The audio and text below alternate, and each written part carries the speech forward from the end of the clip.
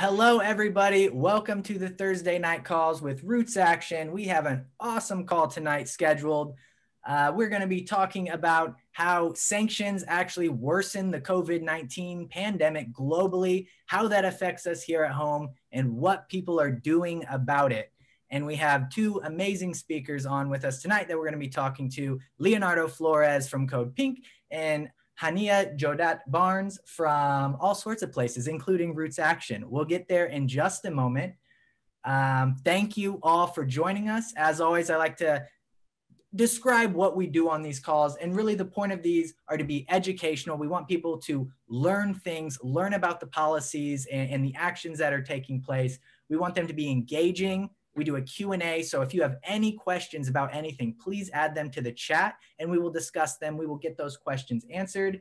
And most importantly, we want to provide opportunities for people to take real actions, to participate in democracy beyond just voting, to contact their representatives, and we make it as easy as possible to do that. So hang tight. At the end of our discussion, we will move on to the action. And yeah, I'm really excited about that. And as always, we welcome feedback. So let me know what we're doing right, what we're doing wrong, and we will improve every single week. We are live streaming on Facebook now, so you can catch this on Facebook right now, tomorrow, anytime. And we will be uploaded to YouTube tomorrow at some point when I wake up and get to it, because I'm always tired after these calls, so it's all right. Couple quick updates before I introduce our speakers. We've been really focused the last couple weeks on rejecting Rahm Emanuel. We've put together a huge coalition of groups, both Chicago-based and nationally based. And frankly, it's going really well, I feel like. He's on his heels. There's nonstop articles coming out, just blasting him, citing our coalition. And I have not heard a whole bunch of people coming to his aid at the national stage. On the national stage. So that makes me feel really good. Really proud of our work at Roots Action and the dozens of other groups who are participating in that coalition. So thank you everybody who has emailed their senators, who have called, who have wrote letters to the editor, who have done everything that we've made available. Thank you all so much. We're not done. It's not over yet, but I feel really good about it so far. So that's awesome. Couple other quick things. Next week on this call, we will have members of the California Democratic Party to talk about progressives from the California Democratic Party, talking about their upcoming party chair and officer elections and why that is so important for setting the agenda for the party. So be prepared for that one. That's going to be a great call. And then on April 15th, in a couple weeks, we're going to have Abdul El-Sayed on to talk about Medicare for All. I know people have been asking, when are we going to do a Medicare for All call? We got it lined up now. So Abdul El-Sayed, he ran for governor of Michigan. He's awesome. He's awesome. So I'm really excited about that one. And lastly, we have started what I'm calling the Roots Action Community Leaders Program. You may have gotten an email about that. If you didn't see it, you will, because I'm going to be sending more of them. We are looking for people like you who want to be leaders in their own community, who want to be liaisons for Roots Action to your own representatives, to what's going on on the ground in your own neighborhoods, in your own communities. So if you are interested in that, send me a message and we will get you set up. We want to help you. We want to empower you, train you, give you the resources you need to make an impact locally. So really excited about that. And so, yeah, reach out anytime if you want to get involved with that. If you have not yet joined our team, you can join our volunteer team at nohoneymoon.org. I would ask you to invite your friends, share it with people, let everyone you know that we have a team here that is going to fight the establishment, no matter if it's Democrats or Republicans in office. And that is what we have been doing nonstop. We voted Trump out, and the fight never ended. We are continuing to push forward. We are continuing to pressure Biden to get the progressive policies we need. So yes, please, if you haven't joined, nohoneymoon.org, share it with your friends. And so with that, we will move on to our discussion now. So tonight we're going to be focusing on how sanctions impact and worsen the COVID-19 pandemic globally. And so we decided to bring on two people who were born in countries that deal with sanctions from the US government and who are experts on policy and on all sorts of stuff. Let me just introduce them real quick. First, we have Hanieh Jodat Barnes. She is the president and co-founder of Muslim Delegates and Allies. She is the director of PDA Middle East Alliances, and she was born in Iran. And she is the Roots Action Partnerships Coordinator. So I work with her every day, and she's wonderful. Thank you, Ryan. We also have Leonardo Flores, who is the Latin America Campaign Coordinator for Code Pink, and Code Pink is awesome. He has been an analyst on US-Venezuela relations. He was born in Venezuela and maintains close ties to the social movements that have influenced that country over the past 2 decades. Thank you very much, Leonardo, for being here as well. Thanks for the invite, Ryan. Absolutely. So I guess to start, we'll start with you, Leonardo. Generally speaking, sanctions and COVID, what is the interplay there? How do sanctions affect COVID? What is going on? Well, in terms of the pandemic itself, it's going to depend on each individual country, right? But I'll give you the experience from Venezuela. But in every country, the sanctions, what they've done is really harm the economy broadly. So in Venezuela, for example, the sanctions have caused a 99% drop in oil revenue. And we're talking about a country where 90% of its foreign income comes from oil. So it's been a huge blow to the economy. There are estimates that the sanctions have cost the economy anywhere from $31 billion to $194 billion. Kind of just mind-boggling numbers that are really kind of hard to comprehend. But in terms of lives, the sanctions have already, in just the first year alone, according to the Center for Economic and Policy Research, a think tank in DC, the sanctions killed 40,000 Venezuelans. That was in 2017, 2018. And the Alfred de Zayas, who is a former UN special rapporteur, updated that number last year, and he said it was something closer to 100,000 Venezuelans that have died in the past 4 years because of sanctions. So the main way that the sanctions are affecting Venezuela in terms of the pandemic is that really the sanctions almost kind of caused the pandemic beforehand, in the sense that because of this drop in government revenue, the health sector has been completely devastated in Venezuela. So you have, maternal mortality doubled, undernourishment rose from 2% to 13.4%. You had, I'm sure you may have seen it a couple of years ago, there was a big measles outbreak in Venezuela, and of course everyone was blaming the government. But the actual problem was that the banks were not processing the purchases for measles vaccines because of a thing called overcompliance, which is when banks and other kind of financial institutions, and just businesses too, are so scared of being sanctioned or of running afoul of the sanctions that they prefer not to do business with the government in question, even when it comes to things like food and medicine, which are specifically granted exemptions through the sanctions. But in practice, these exemptions don't work at all. So in Venezuela, it's been doing very well in terms of containing the pandemic, especially compared to its neighbors. Latin America is one of the worst performing regions in the world in terms of what we've seen, say, in Brazil, where they're creeping up on 300,000 deaths. They said they're going to hit 500,000 deaths by the summer. Brazil's about a third, maybe a little bit bigger, a third the size of the US. So these are really numbers that are even worse than what we're seeing here in the US. But because of public policy, they've been able to maintain the numbers fairly low, but that policy has costs, and those costs come in terms of the economy, education. So Venezuela has basically had a strict quarantine in place since almost a year ago exactly, really. And so they do this thing called 7x7, where you have 7 days of a very strict quarantine, followed by 7 days of partial openings. And that's how they've managed to keep the economy kind of going. But everything has been affected, right?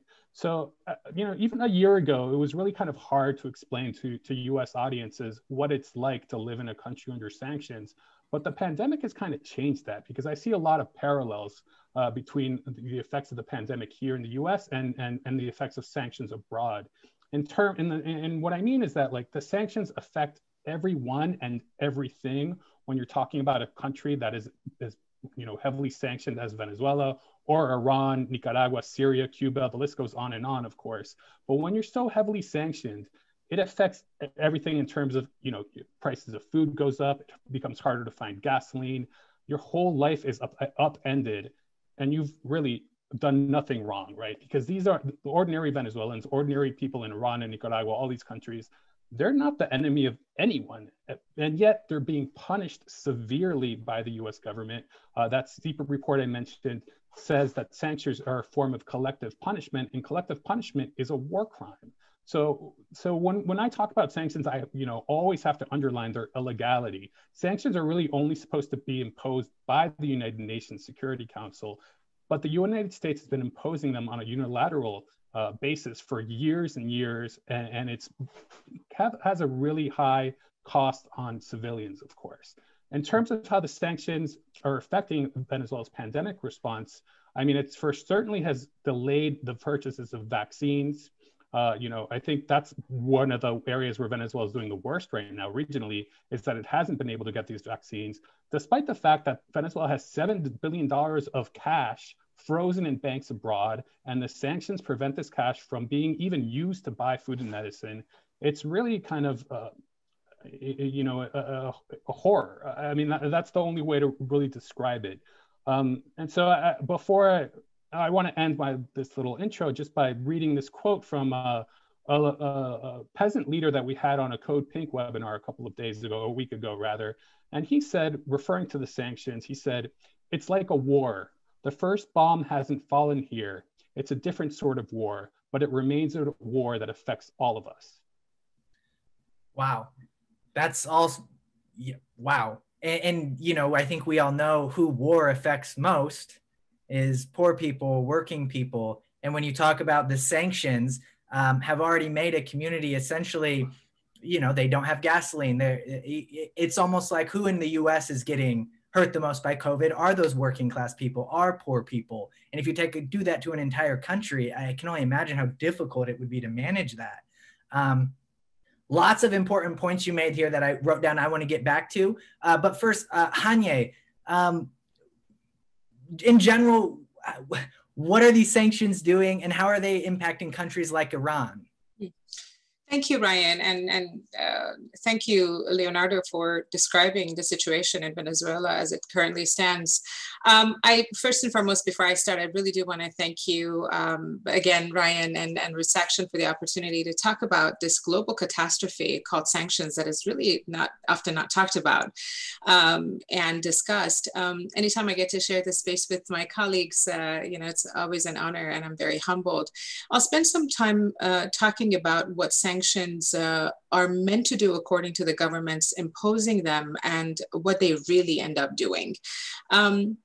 According to the White House, I would say sanctions are economic punishments on countries that pose a threat to our national security or the instability in a region, or violate human rights. The UN Security Council defines them as final steps before taking military action against a government. In other words, I would say it's a backdoor attempt at a regime change.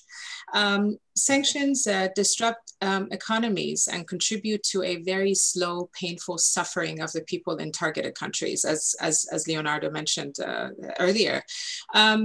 Unfortunately, those who suffer the most are women, children, cancer patients, and those struggling with chronic illnesses. And it pains me to say this as a child of war, but when bombs drop, they take a life within a second, but suffering from a hunger or poverty is prolonged, and it's a very unjustifiable, unethical death. Unfortunately, the President of the United States has the power to impose unconstitutional sanctions within a flick of a pen, often without congressional approval. And since sanctions on vulnerable populations are unilateral, as was mentioned earlier, they violate international laws under the UN Charter and the Fourth Geneva Convention. I'll speak briefly about Iran to my countrywomen and men who are just the most resilient people and whose ancestors have built one of the earliest civilizations. It's very unfortunate that for the past few decades, I'd say since the 1970s, since the hostage crises, Iran has been under a number of economic sanctions. And when Trump's administration abandoned the JCPOA and it's very important to note also that Iran still remained within the requirements of the Iran deal and abided by those guidelines even a year after Trump made the irresponsible decision to pull out. But extreme unconstitutional unilateral sanctions have been imposed on our banks. Our country's assets have been frozen, shipping, energy, and most important, our petroleum. And it's also very important to recognize that Trump doesn't only or didn't only place these sanctions on Iran's economy, but also countries that purchase oil from Iran. The countries were given about a 6-month waiver before they had to stop their dealings with Iran and before facing heavy fines if they did, in fact, decide to work with the government of Iran. Bottom line is sanctions do not work. Not as envisioned by the US government anyway. While they cause pain and suffering and disrupt economies, they have not led to the downfall of the governments of Iran, Venezuela, Nicaragua, North Korea. And to continue these sanctions on these countries during a global pandemic is criminal. And for targeted countries who often cannot access COVID-19 vaccines or medical supplies, it's so immoral. And I often have to bring up the Persian Gulf War in the 90s and the economic sanctions that were imposed by the Security Council that resulted in over 500,000 children under the age of 5 dying in Iraq because of malnutrition, cancer, and other simple, sometimes illnesses that could have been prevented by medicine that we buy over the counter here. And I often have to ask, when did we become this empire that decides whose or which child's life is worth saving and which child's life isn't? So yeah, and it's rarely which child is worth saving. And it's usually which child do we not care if they die? Seems more like it. And one thing you said is really interesting too, and it just pointing out from my own education, growing up in the States and going to not good schools, there's a big difference between what we're taught sanctions are supposed to do and what they actually do. Why do we, and Hanieh, sticking with you for a moment, why do you think we pretend they work? If they just clearly haven't, is there a reason why you think maybe we stick with this? Sure. We've known all along, and I'll give you a very simple answer. It's because of the geopolitical resources of some of these countries that we're targeting. And that's just as simple as that. It was the same way with Iraq. It may be the same way with Iran. And it's oftentimes about protecting the allies in that region rather than really protecting all equally, right? So. Right. Leonardo, going back to you, in the United States, we learn awful things about Venezuela, and it's really hard to parse what's real and what's not. Why do you think Americans should care about sanctions making COVID-19 worse? Why should Americans care about this issue? Well, I mean, for the one thing, I think we should all care about each other. I mean, on just a very basic human level, we really should care. I mean, of course, it's much harder to care about someone who might be 1,000, 5,000 miles away that you've never seen. But if you know that your government is doing something to harm people abroad, people that are innocent, that have nothing to do with these kind of geopolitical ambitions or aspirations that the US government has, then I think we have a moral responsibility to speak up and say something and say, look, this isn't the way. We have to find a different method to overcome our differences. Issuing these broad sanctions, as Hanieh said, isn't working at all. And it's really just harming people. And doing it in a pandemic is insane because viruses know no borders, right? So if the pandemic had actually been really bad in Venezuela, which was really my big fear just about a year ago, a little over a year ago when we saw that it was coming And I was freaking out because I know that Venezuela has been so battered by the sanctions that I didn't see how they could possibly pull it off. And they did, luckily. But if they hadn't, it would have spread everywhere, right? Even more, even faster, because as we know, there are lots of migrants leaving Venezuela. Actually, during the pandemic, you've had 200,000 migrants return to Venezuela because the pandemic response has been so bad in the rest of Latin America. But I mean, if we don't take care of the pandemic, and see it as a holistic thing, if we focus on individual countries, then it's going to continue to affect everyone in the world for years and years to come. It might just be economic effects for people here in the US, but the economics matter as well, right? I mean, if it leads to job losses, which it might, then we're going to have, poor and working class folks having a harder go of it here.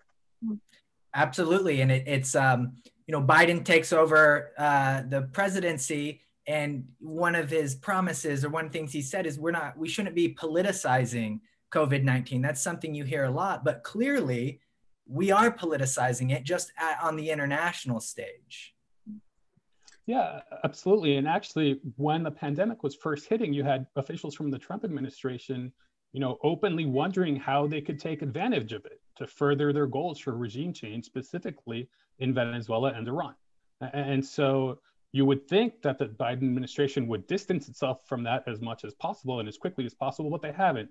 Although we have this COVID review, which was very welcome, that Biden announced on his very first day in office, I believe it was.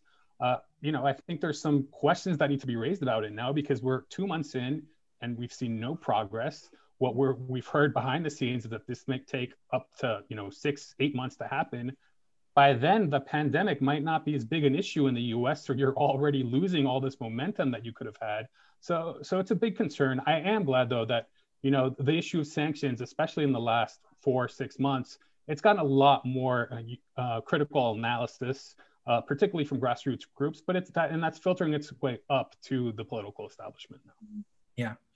Hanieh, something we kind of talked about earlier today, in terms of how does this pandemic, how does our sanctions on these other countries that is making COVID-19 worse, how is that affecting us here in the US? And I remember we were talking specifically about the people and how they feel and how they may react to this 10 years from now, 20 years from now. So yeah, how is this affecting us here in the US? Not so much why do we care, but how is it really affecting us now and in the future? Well, from a moral standpoint, and thank you for this question because it's very important, it only emboldens those regimes that violate human rights anyway. So, but again, I said this before, it is a bit concerning that America has become this deciding factor on who gets to live and who gets to die. And I think when you commit war crimes and make people of a particular region of the world suffer due to hunger, pain, it should always be a very morally concerning for us as a country, in particular in a so-called democracy that oftentimes topples regimes for the sake of a democracy and polices the world. When you hold food and medicine as a bargaining tool, you're giving power to terror and instability and extremism within those regions that happen to be of our concern.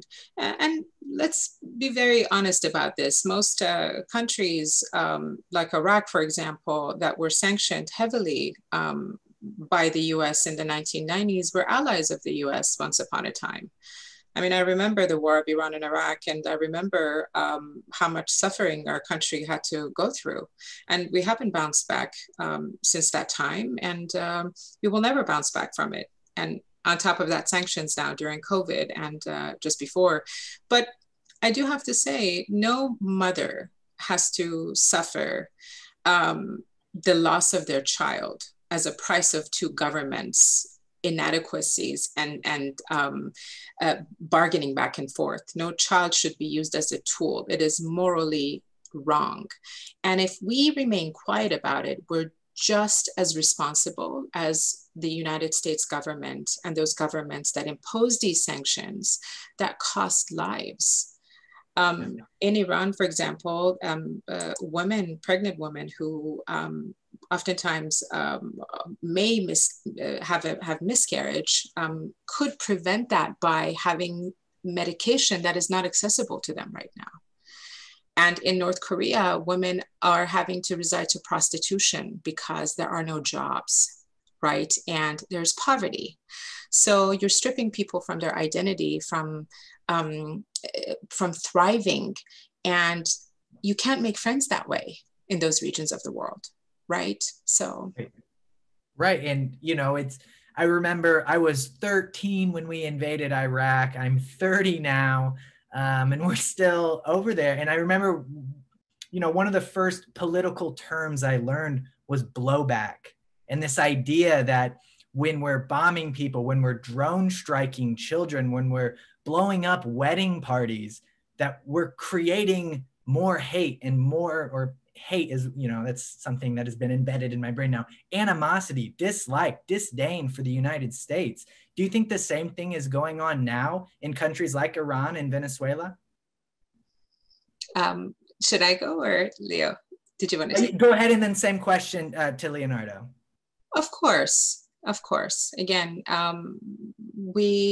unfortunately, the United States in that region of the world doesn't have the best reputation, and especially now with Trump pulling out of the JCPOA and allowing other countries to have nuclear power in the same region has really broken the trust. Even when you talk to the civilians Iran is a very young country. Iran is a young 80 million people country. And so when you talk to civilians, they say, why is it that other countries have access to nuclear power, but we can't, right? And it always reminds me of the coup of 1959 when Mossadegh decided to nationalize our oil, is when M16 and the CIA just decided that may not be a good idea for Iran to have that much power. So we're pretty much getting blamed for becoming a country that we deserve to be, one of the oldest civilizations on our own soil, right? So of course it creates animosity towards the US. But I have to tell you, Iranian people are some of the most compassionate, some of the most kindest people. And so I would bet you anything, Ryan, probably 10 years from now, they'll still, love Americans the way they do now. So. Yeah. Leonardo, same question. Venezuela. Do you think this is creating major blowback there that could haunt the United States 10 years, 20 years from now? Yes and no. I think people in Venezuela are very quick to distinguish between what the American government does and what the people and how they see the people of the United States.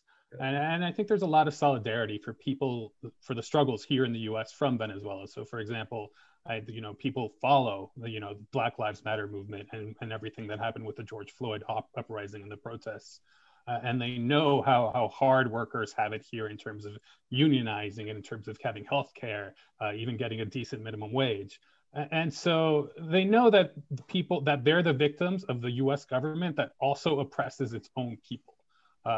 But it will have blowback for the United States, and because people have long memories. And while there might not be any animosity towards the American people, there might be animosity towards American businesses. And there's certainly going to be a kind of reticence to do business or to invite all these US corporations back in when they played a role in abandoning the Venezuelan people when they needed them most. And they've been, playing a role in these attempts at regime change and these horrible sanctions. That's good to hear from both of you that, you believe firmly that the people can separate the government from the people, and that they see solidarity, and that we too are oppressed by our government in so many ways. So that actually feels really good to hear. So thank you for that.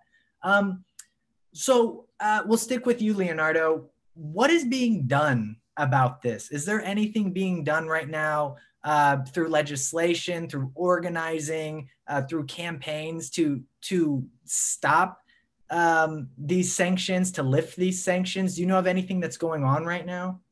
Sure. So Code Pink is part of two coalitions. One of them is called Sanctions Kill, and this is a coalition of grassroots groups that are really seeking to educate the American people that sanctions are a weapon of war and not a tool of diplomacy, as is so often said.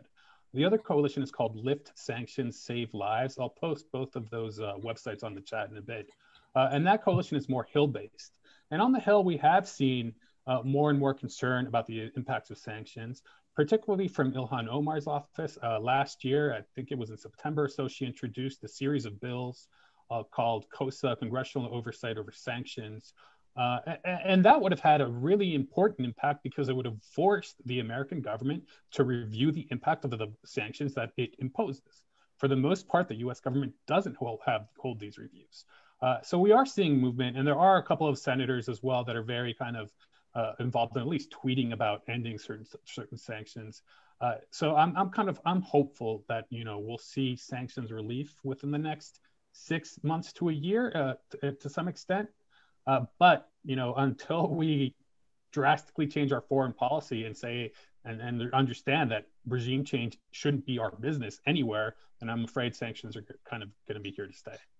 Yeah, and I know tweets aren't a big deal, but just having those from representatives does spread the word, and it's so important that if we're on social media, that we do use it to share messages that people need to know, not just trolling people and memes, but like really educational stuff and making sure that people in those countries know that there's solidarity here with them. I think that's all really important. Hanieh, same question. What is being done about this? I know you're involved with the Lift the Sanctions campaign. Can you talk to us a little bit about that? Sure. Well, this effort was launched in collaboration with Marcy Winograd and Progressive Democrats of America, Middle East Alliances. And we kind of piggybacked off of Sanctions Killed, which is an organization that was just mentioned by Leonardo, to ring the alarm and organize grassroots activists to really push back and put the pressure on their Congress members to support some of what I'll discuss with you in just a short moment. But just as it was mentioned earlier, Representative Omar co-sponsored, introduced a bill in 2019-2020, which was co-sponsored by Rashida Tlaib, Representative Alexandria Ocasio-Cortez, and Ayanna Pressley, and to limit the president's power in his behavior when it comes to sanctions, and not make him so reactionary.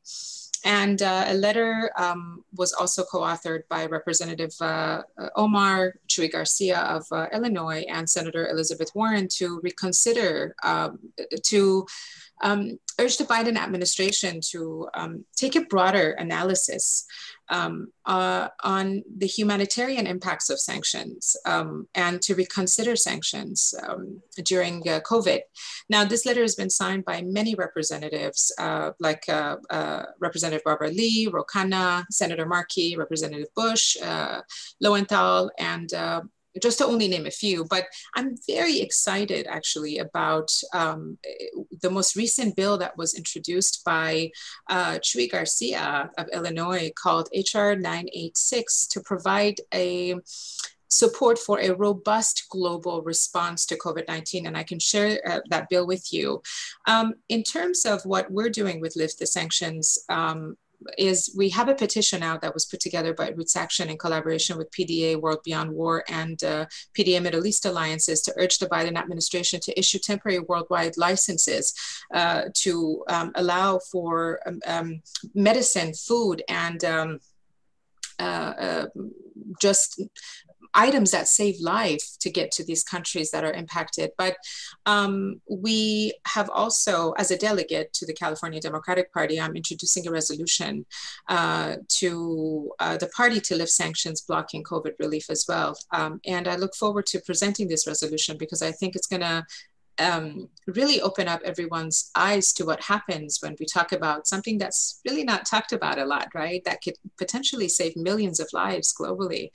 And I have to tell you, in meeting with regions, different regions, to seek endorsement for this particular resolution, I am finding that there is a sense of solidarity within the grassroots movement in the Democratic Party, no matter which side of the aisle you stand on, right?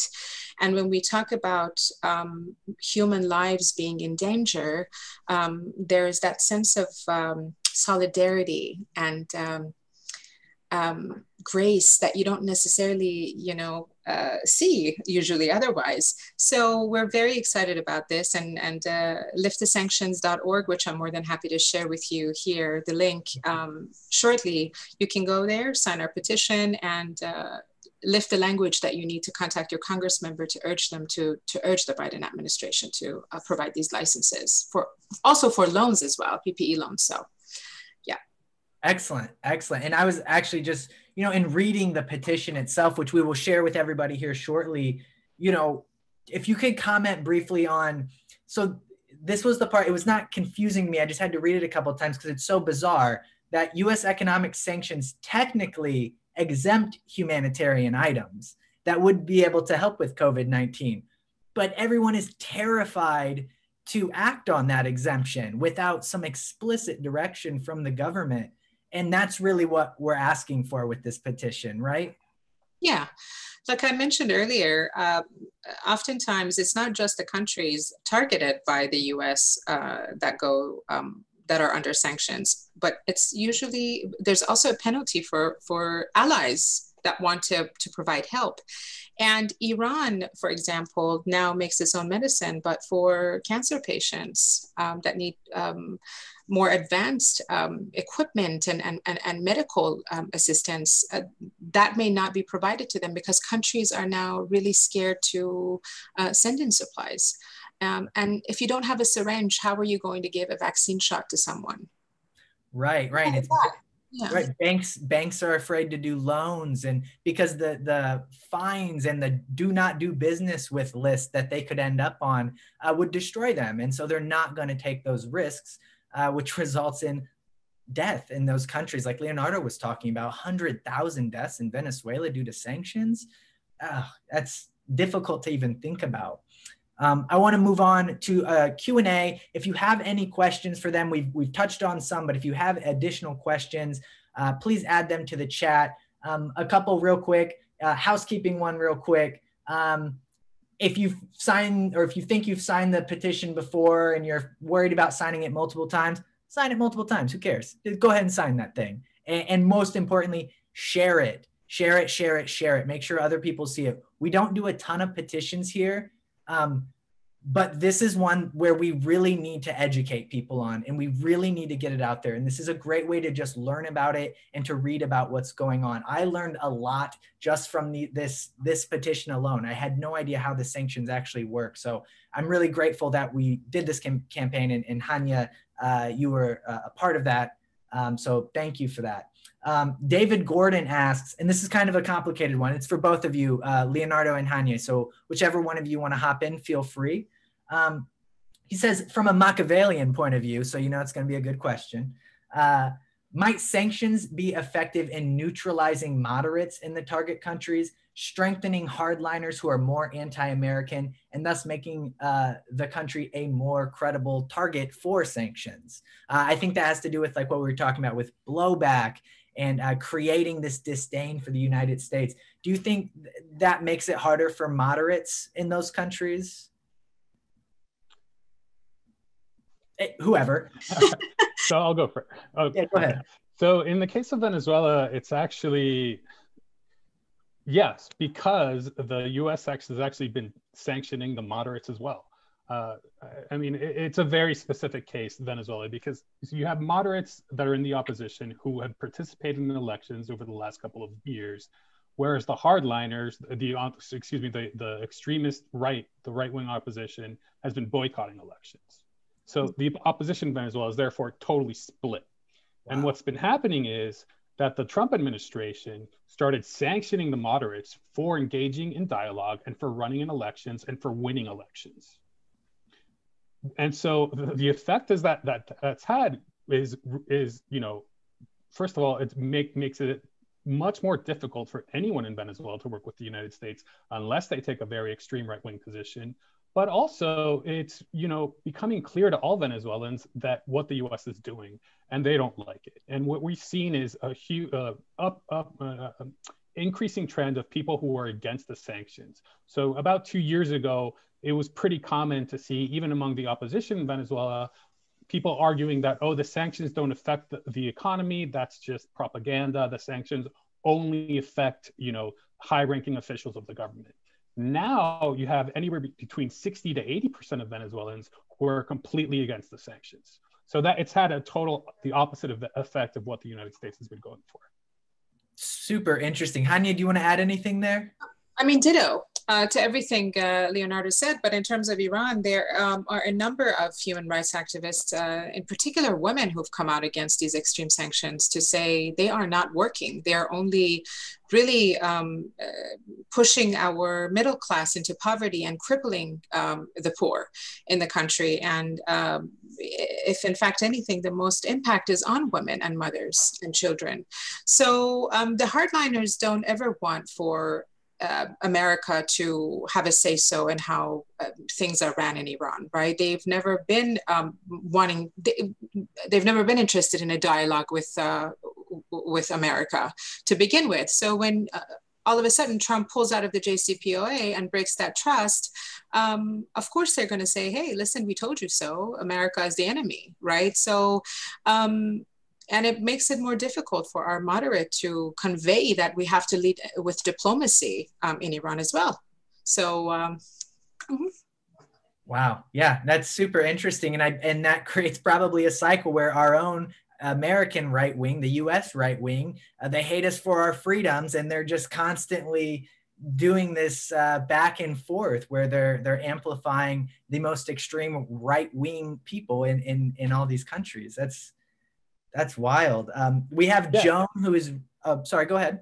Just to add in something real brief, going back to a question you asked earlier about, the impact of sanctions here, or why the U.S. government is sanctioning more and more. A lot of it has to do with electoral politics in the United States. In terms of Venezuela, it's appealing to a hard right Cuban American, Venezuelan American vote, and more importantly, campaign financing in Florida. And of course, it's really easy to say you're doing something against the United States' perceived enemies, such as Iran, North Korea, wherever, if you just apply more and more sanctions. That appeases a very important kind of base of right-wing voters. Got it. Super interesting. I have Joan with her, who had her hand up. I'm about to go to you, Joan. One quick follow-up on that, Leonardo. I'm going to sound so ignorant, but are these other countries, they're aware of our electoral politics situation being insane, right? Yeah, but what can they do about it? I mean, right. Well, what can we, this is what we're trying to do too. Yeah. Yeah. All right.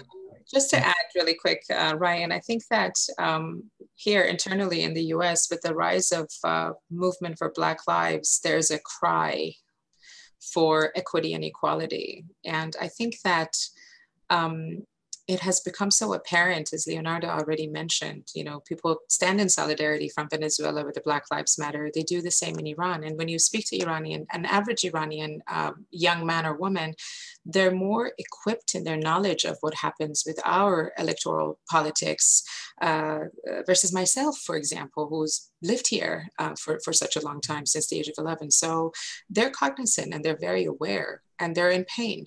So I would urge the Biden administration to act with modesty and humility when it comes to approaching some of these countries that are going through the hardship that they're going through. So. Gotcha. Thank you. Joan, I'm getting to you now. You had your hand was raised by mistake. Okay, no worries then. That's okay. If anyone else has any other questions, please ask now. We will get them asked. Is there anything else, Hanieh or Leonardo, that you want to add before we move on to our action? Hanieh, we'll start with you real quick.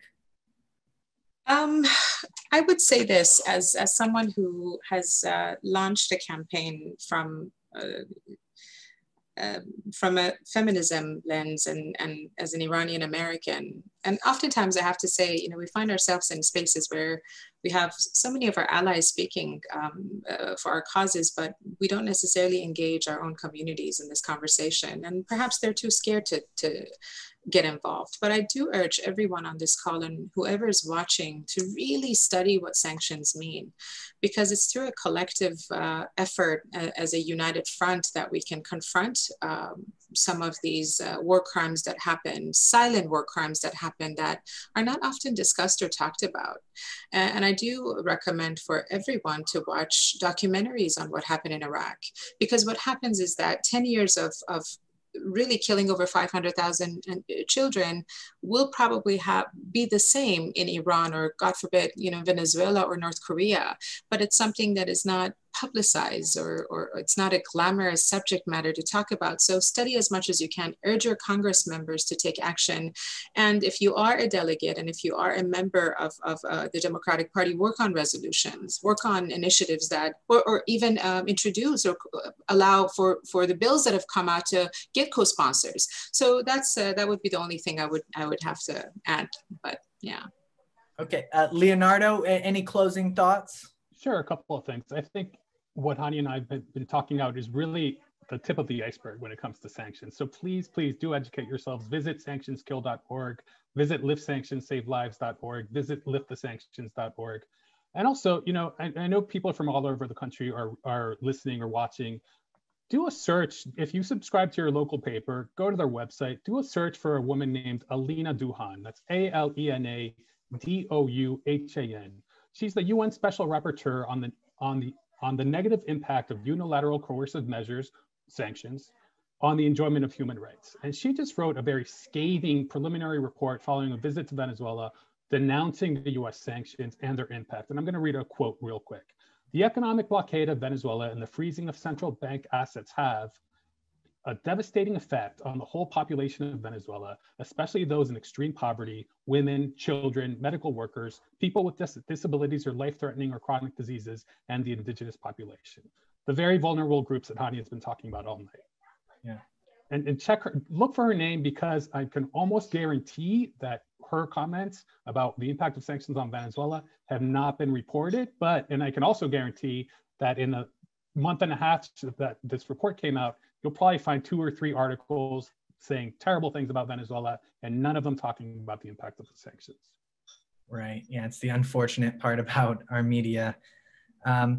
Susan Pelican, you had your hand up at one point. I'm going to ask to unmute on you, and you can feel free to ask your question if you'd like, if you still have one. No, my hand was up for another reason. Thank you. Okay, thank you. Okay, let me come back over here. So with that, we are going to move on to our action now. So I will spotlight my video. I'm going to share my screen here shortly. I'm going to post the link now to our action. So what we are doing today, two simple asks for you. Well, one of them super simple. The second one is calling your reps, which is what we really need to do. That's how we create power. Oh, Leonardo, I'm sorry, I spelled Elena's name wrong. I tried.